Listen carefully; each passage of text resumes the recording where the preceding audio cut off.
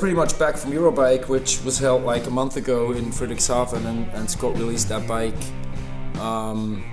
with a huge party, and it was like super amazing, and it was really successful as far as I know. So what we're gonna do now is I want to test ride a bike, because we never really rode it, just for like a couple meters. And just to ride it on the street wouldn't make any sense, so I thought we'd go to Egel, to that racetrack, to that vintage racetrack.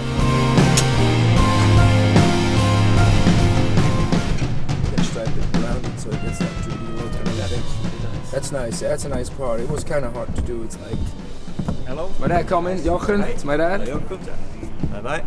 He was one of the first owners of a mountain bike actually in 19. I don't even know, but because of the vintage bike I built, I thought we should take a vintage track, you know, like they used back in the days, and a vintage whatever rider. So I thought that was it.